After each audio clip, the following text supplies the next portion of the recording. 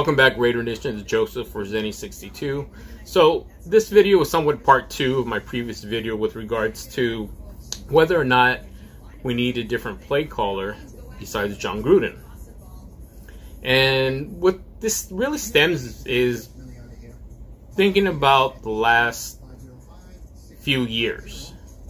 You know, we know Jon took over in 2018, Coach Gruden, and we haven't had the greatest results. We saw some great moves moving forward, but the last 2 years, you know, have been somewhat of lateral movement. And I do want to preface this video by saying that I'm a huge Jon Gruden fan. I mean, this guy is probably one of the best motivators. You hear him speak, you hear his coaching techniques as well as his motivational speeches. You want to go out there and play with them. I mean, as fans, you're just hyped up. So this is not an anti-Jon Gruden video whatsoever. But, you know, Raider Nation, we fell in love with the idea of Jon Gruden coming back because we remember Jon Gruden from 1998.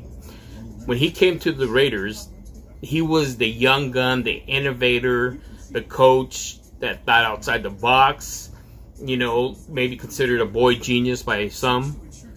And so that's our thinking of who Jon Gruden is. And we know he spent after that, subsequent to that, he won a Super Bowl in Tampa Bay, became working for Monday Night Football, ESPN. And we know his love for the game. That's unquestionable. But I started thinking about both the defense and the offense. And the one thing that everybody says with regards to the defense is that it was too complicated, didn't work for the personnel that we had, blah, blah, blah. We know that. That's basically a nice way of saying that our coaching staff in the defense was abysmal, except for a few position coaches. Now, then I started thinking about, well, why wouldn't that apply to the offense? You know, and granted, we have, I guess, a top 10 offense last year, and our offense is good. But can it be better? Absolutely. And this is what I'm going to say, is that why, and this may be judging apples and oranges, right? But I'm going to do it anyways. And again, I want you guys to participate, send comments below, because this is just an opinion piece. It's not facts. Except for a couple things that I will point out. But I want to interact with you. You let me know what you think so that we can have a dialogue.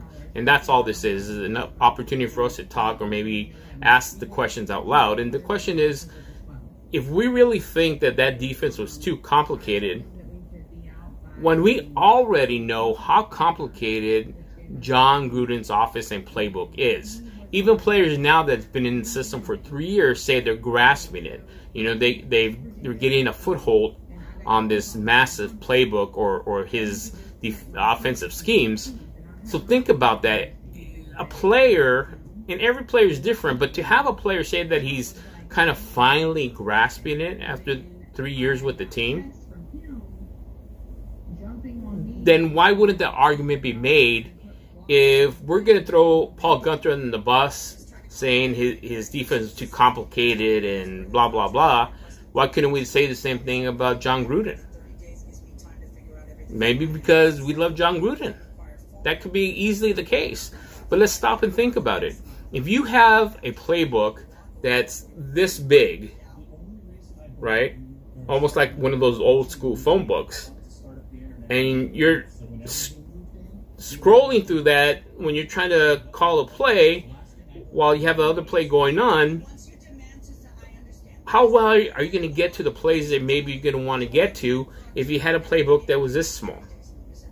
It's easier to go through that and say, this is the play I want, instead of having to go through this much, you know, plays in a playbook. And of course, I'm just using this as a visual reference, but just think about that. You know, is his offense too complicated and maybe not necessary? Or could it be that we just didn't have the personnel to achieve some of those complex or innovative plays? I don't know. But our red zone offense is abysmal.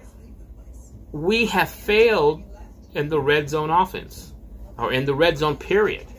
And so we have to ask the questions, does something have to be tweaked?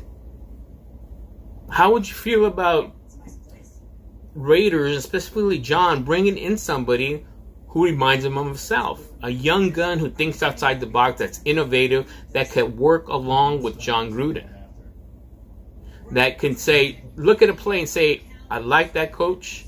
How about we do this? And try this, or combine this with this. Why can't we do that? Why haven't we seen that? And I spoke and reached out to Vinny Bonsignor from the Las Vegas Review-Journal. He really didn't have an answer for me. But the one thing, as all of us know, and he just kind of reiterated, is that he knows that he works closely with the offensive coordinator. He knows that that's why he's kept them there that long. And they're talking to each other about scheming up a play or what play they should be called. But is that enough? Because we see success, but not enough for success for us to go to the playoffs, win a playoff game, move on to the championship game, and win the Super Bowl. So we might have achieved levels of success, but I think we're stagnant now. And you have a great quality quarterback like Derek Carr. That situation, we don't know how it's going to resolve itself, because he only has 2 years left in his contract. Whether or not the Raiders will throw him under the bus and say, well, we need to switch it up again. And that's the thing, is that we're always constantly switching up things. The defense, getting rid of players, bringing in players now. Do you think also that we need some stability? But having said that, let me ask you. I want you to respond. I'm not going to go into the different schemes or play calling, you know, Y2 spider banana or what have you. You know, it's not all about that. I want to hear your opinions and thoughts. Comment below. You know, if I get enough comments and a good response, I'll do a video on your response. I'll give a shout out to you. Let me know what you think, and I'll let you know what I think about your comments. So keep it here on Zenny62. Don't forget to like and subscribe. And as always, Raider Nation, keep the faith.